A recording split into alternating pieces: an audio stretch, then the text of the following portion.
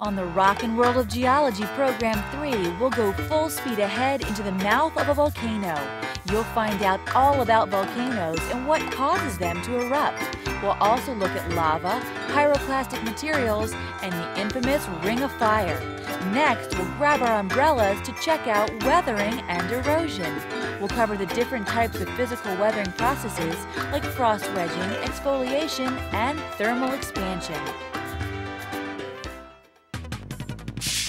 It's time for a pop quiz. Here's the question. What are the three main types of chemical weathering? Do you think you know? We'll give you the correct answer after the show.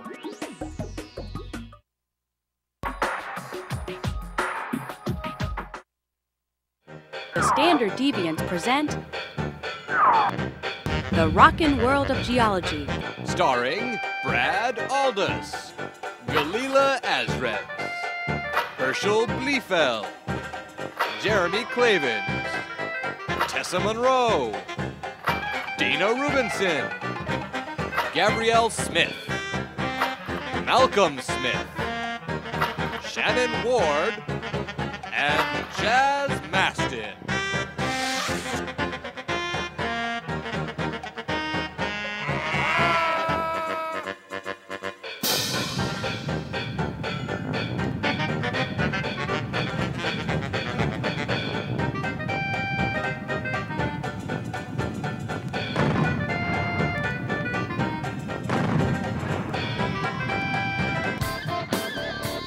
Magma is liquid earth crust, which is composed of elements that come together to form minerals. Lava is just magma that's made it up through the Earth's crust to the surface. Rocks that form from cooling magma or lava are called igneous rocks. Igneous is a general term that describes any rocks that form from magma or the accumulation of the stuff, like lava or ash, that oozes or shoots out of a volcano. There are two broad categories of igneous rock. Extrusive igneous rock, which forms from lava on the surface of the Earth, and intrusive igneous rock, which forms from magma below the surface of the Earth.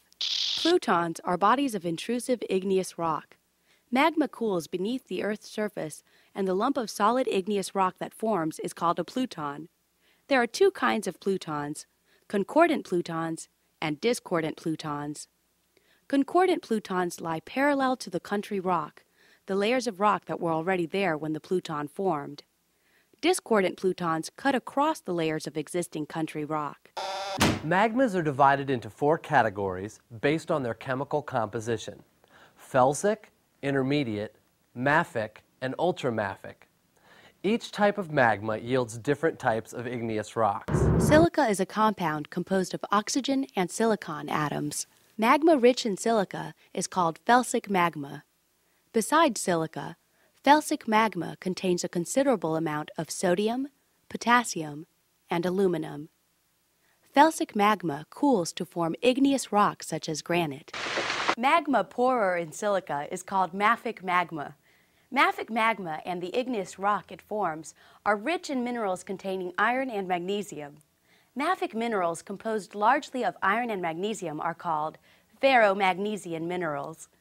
Pyroxene and amphibole are ferromagnesian minerals.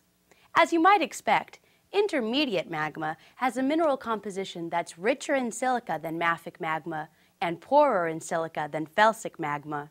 Finally, ultramafic rocks are even poorer in silica and richer in magnesium and iron than mafic magma. Section D, volcanic rocks and processes.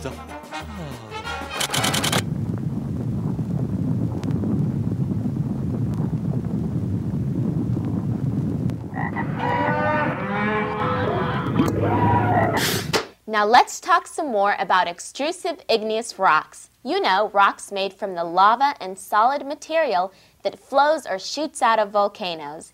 Here are some terms associated with volcanoes and their processes. And Pahoehoe describe two different categories of lava flow, and you have to learn about them, so get to it. Pahoehoe flows get their name from the Hawaiian word for ropey, because this type of flow has a ropey-looking surface. No, really, ropey. You know, like a bunch of ropes. Pahoehoe forms when congealed surface lava is dragged along over hot moving lava. The congealed part rolls over the hot part, forming folds that look like ropes, or sausages, or something like that. An ah flow has a lumpier texture because it is thicker and more viscous than a pahoehoe flow. When it cools, the rock it forms can be sharp and treacherous. So ah is the sound you'd make if you tried to walk barefoot across it. When a volcano erupts explosively, a bunch of junk spews out of it and hardens into what we call collectively pyroclastic materials. Pyroclastic materials include ash, pumice, and tuff. Ash is defined more by its size than by its composition. Ash is anything that shoots out of a volcano that's 2 millimeters or less in diameter. It's that little stuff. And that's easy to remember because we always think of ash as being fine in texture. Now, pumice is... It's the rock you use to file the calluses on your feet. Pardon me? Pumice is the rock that you use to file the calluses on your feet. Pumice is a form of volcanic glass that's filled with holes that form when gases escape from lava. Some pumice forms as a hardening crust on a lava flow, and other times pumice is ejected directly from an explosive eruption, and that's tuff. Tuff is a different type of igneous rock formed by the consolidation of ash. Remember, igneous rocks form either from cooled lava or magma, or from ash and pyroclastic materials that spew out of volcanoes. Sometimes the ash is so hot when it shoots out of the volcano that it fuses into a rock as soon as it comes together. When that happens, the tuff is called welded tuff. Welded tuff is more compact and has less open pore space than tuff. In fact, the grains of welded tuff are welded together to the point that it may look like glass. Now let's talk about volcanic edifices. A volcanic edifice is the physical structure of the volcano, its shape, and how it's formed. The shape is determined by the type and consistency of the magma that's forced out of it. Basaltic lava, which is another term for mafic lava, isn't very thick and viscous. Remember, mafic lava has less silica than felsic lava. Silica makes lava thick and viscous. Less silica means thinner, runnier lava. When runny basaltic lava comes out of a volcano, it spreads out in thin layers, producing a broad volcanic edifice called a shield volcano. Shield volcanoes are low and rounded, like a shield lying on the ground with the convex side facing up. Shield volcano eruptions aren't usually terribly explosive, so they aren't as dangerous as other types of volcanoes. That's lucky for Hawaiians, because most of the Hawaiian volcanoes are shield volcanoes. Felsic lava is more thick and viscous than mafic lava. Why is that? Because it contains more silica. You know, that compound of oxygen and silicon. And silica makes it more thick and sticky. Felsic lava forms some pretty distinctive features in the landscape. The big, concave-sided, symmetrical edifices we typically associate with volcanoes are called composite volcanoes, or stratovolcanoes. Strato, like strata, for layers. These monsters generally erupt thick, felsic lava with explosive force.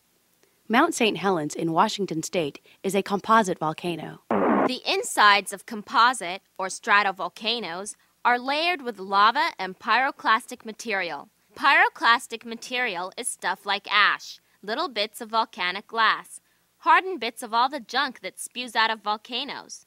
The pyroclastic material builds up inside the volcano, alternating with layers of lava. When the volcano erupts, the lava and the hardened pyroclastic materials come flying out. Cinder cones are volcanic edifices that form from the buildup of pyroclastic materials. Ash and little hot stuff that looks like cinders shoot out of a vent or opening in the ground, and then they fall back down around the vent, forming a steep-sided cone. These cones can grow pretty fast during an eruption, but they'll probably never get more than 400 meters high. You can often find cinder cones on the side of bigger volcanoes, like composite volcanoes, where smaller vents on the volcano's flanks spew lava and form a buildup of pyroclasts around the vent. Finally, Fissure eruptions ooze lava that's so runny it never forms a volcanic edifice. This runny, mafic, silica-poor lava spreads out to form basalt plateaus, which are broad areas covered with hardened mafic lava. The Columbia River Plateau in the U.S., all of East Africa, much of northern India, nearly all of the ocean floor, and most of the island of Iceland are composed of huge basalt lava flows that erupted from fissures in the ground. Reykjavik, Stikistromer Hafner Fjordur. An eruption of hot ash, dust fragments, and gases that proceeds downhill with great speed and devastating effects is called a nuée ardente. If you see one of these coming, run. In 1902, Mount Pelée in Martinique erupted, producing a nuée ardente. A cloud of gas and debris exploded out of the volcano. It traveled at about 100 miles per hour and wreaked tremendous havoc. The layman's word for this phenomenon is disaster. Okay, so in the U.S., we have the Hawaiian volcanoes, and there are a few in the Pacific Northwest. I know that, but how come there are no volcanoes in Washington, D.C.? Well, there's too much red tape. It'd be very difficult to get them through the confirmation process. Come on. I'm just kidding with you. It's a little joke. Have you ever heard of plate tectonics? Yeah, that's the theory that the outer part of the Earth is divided up into like big plates, and they move around a little, right? That's a simple way to put it. Think about it this way. The two outermost layers of the Earth are called the crust and the upper mantle. These two layers together are collectively called the lithosphere. Okay? Now, the lithosphere is divided into a series of continent-sized plates that can move toward each other, away from each other, or slide past each other. When these plates move, they can cause volcanoes and earthquakes, and they can even form mountain ranges. So, that's why there aren't any volcanoes in Washington, D.C. I don't get it. Well, most of the Earth's volcanoes are at or near the plate boundaries where the edges of two plates move toward or away from each other and allow some magma to escape from deeper in the Earth. About 80% of all volcanoes occur at boundaries where the plates come together. 15% occur at boundaries where the plates separate from each other, and only the remaining 5% occur within the actual plates. There aren't any plate boundaries in Washington, D.C., so no volcanoes. There are two major volcano belts. The Ring of Fire in the Pacific contains 60% of all active volcanoes. Another 20% are in the Mediterranean belt. And most of the rest are located on mid-oceanic ridges, like the Mid-Atlantic Ridge, which, as its name implies, runs right down the center of the Atlantic Ocean. Geologists have some luck predicting volcanic eruptions, but there's not much chance that humans will ever be able to control volcanoes. So don't try. Here's our advice. If you see a volcano erupting, run. Because not only do volcanoes spew hot lava and ash everywhere, they also muck up the atmosphere with dust and noxious gases. All the dust they cough up blocks sunlight and can actually reduce the temperature here on Earth. We would like to make something absolutely clear. Though we tell you to run if you see a volcano erupting, the truth is, if you can see the eruption, you aren't going to be able to outrun it. You're toast! You're going to bite the big one, buried under a mountain of ash, or choked by poison vapor. Yeah, I'm burning, burning, burning. Dig me up, baby, with one of them little toothbrushes. Dusting off the dirt, little multi-layered toothbrush. Section E, Weathering and Erosion. Weathering is the disintegration and chemical alteration of the rocks on the surface of the Earth. There are two components of weathering. The first component is physical weathering, which is the physical breaking of rocks into smaller pieces. Physical weathering is also called mechanical weathering. The second component of weathering is chemical weathering, which is the chemical reaction of rocks with their surroundings. These two components of weathering occur simultaneously. Let's talk about physical weathering first. Physical or mechanical weathering physically breaks rocks up into smaller pieces. There are several forces that work to break rocks up. They include frost wedging, exfoliation, thermal expansion and contraction, and highway workers with large explosive devices. Frost wedging occurs when rock cracks fill with water. The water freezes and expands, prying the rock apart. Frost wedging is responsible for potholes on roads as well. A small crack in the road gets bigger when water gets into it and freezes and thaws a few times. Exfoliation is when rounded sheets of rock peel off rocks or outcrops. An outcrop is just the part of a rock formation that's sticking out of the ground. Exfoliation is a lot like layers falling off a big onion. It happens to rocks that have what are called sheet joints, which are fractures that run more or less parallel to the surface of the rock.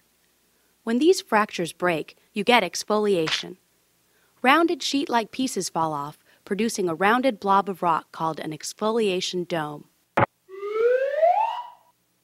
Thermal expansion and contraction is weathering attributed to the daily cycle of temperature change. When the temperature goes up, rock expands. When the temperature goes down, it contracts. In most places, this expansion and contraction happens on a small scale every day. Rocks are poor conductors of heat, so the outside of the rock heats up and expands more than the inside, eventually weakening the rock's outer shell.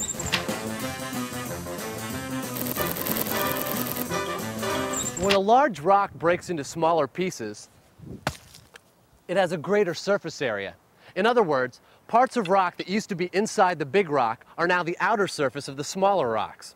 Weathering processes generally affect the surface of rocks, so weathering has a sort of snowball effect. Initial weathering produces more surface area.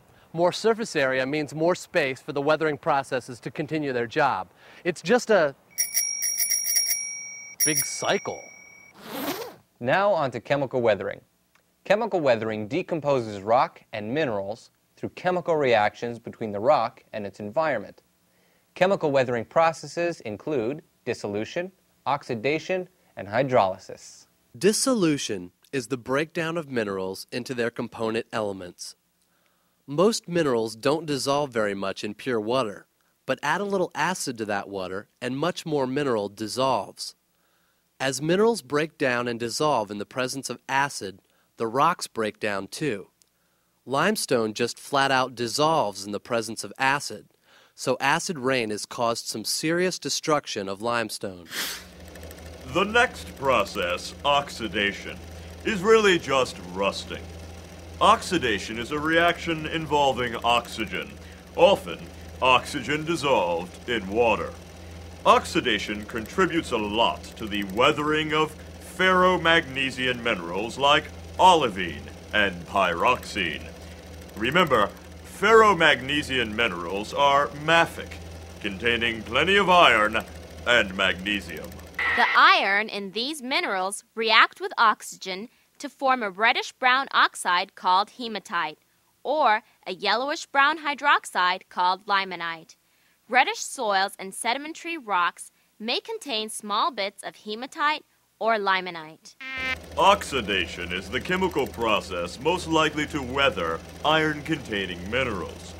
Minerals containing lots of silica, on the other hand, are most likely dissolved by a process called hydrolysis. Hydrolysis is a special kind of dissolution reaction in which excess protons or hydroxyl ions are left in a solution at the end of the reaction.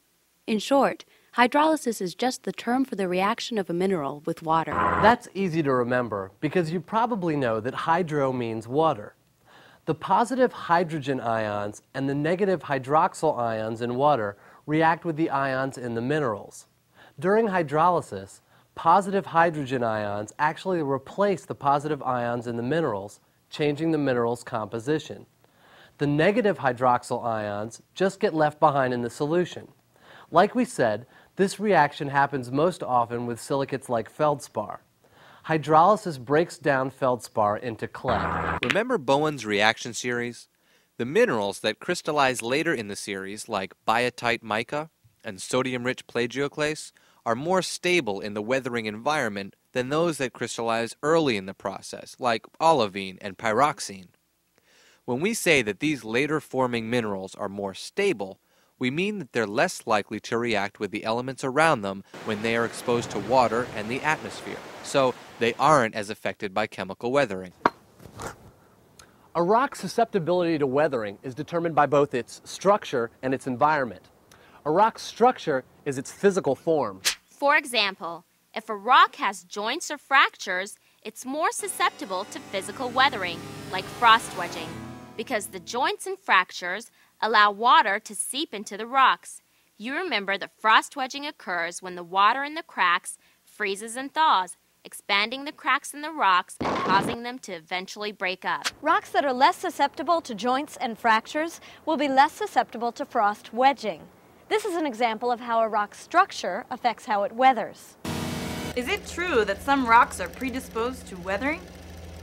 Some rocks are predisposed to weathering, it's true, but other rocks are victims of their upbringing.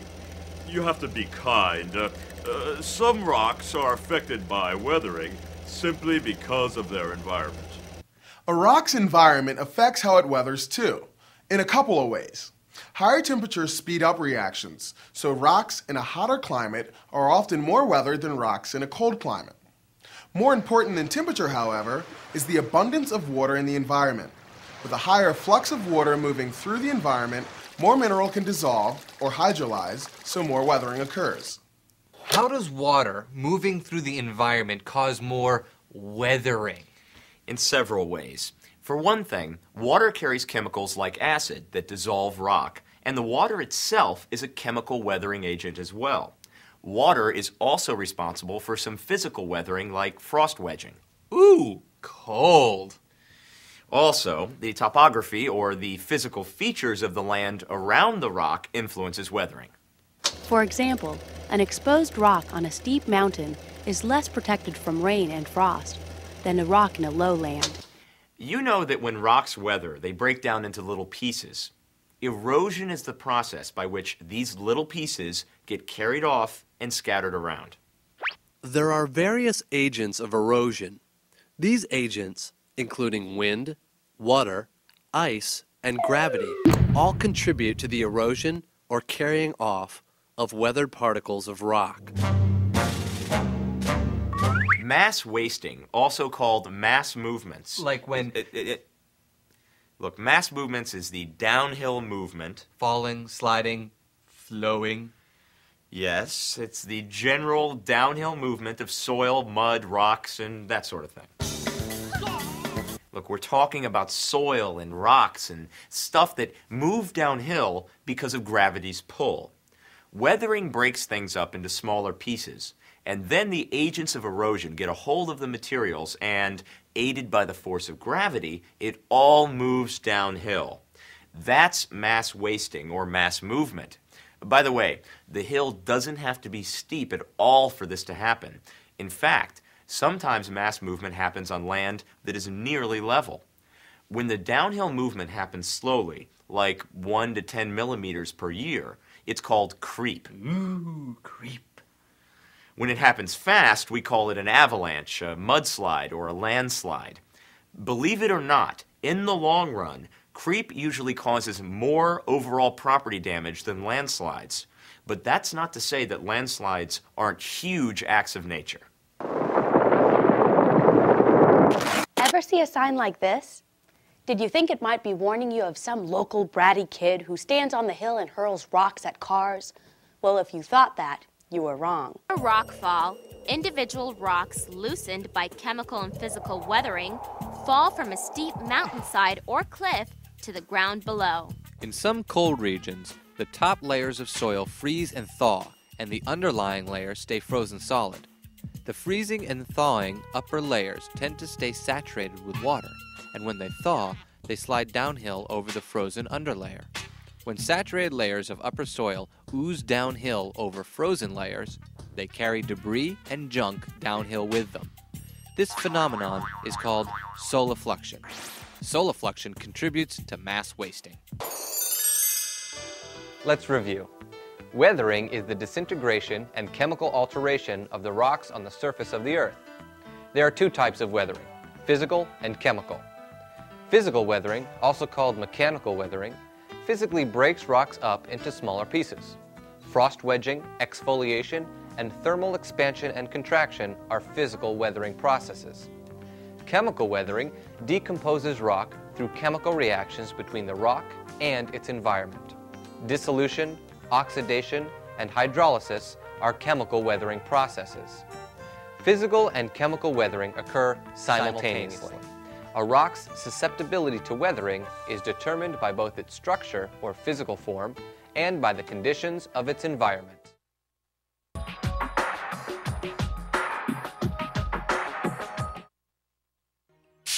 See if you can guess the phrase before time runs out. Here's a clue. It's a type of physical weathering.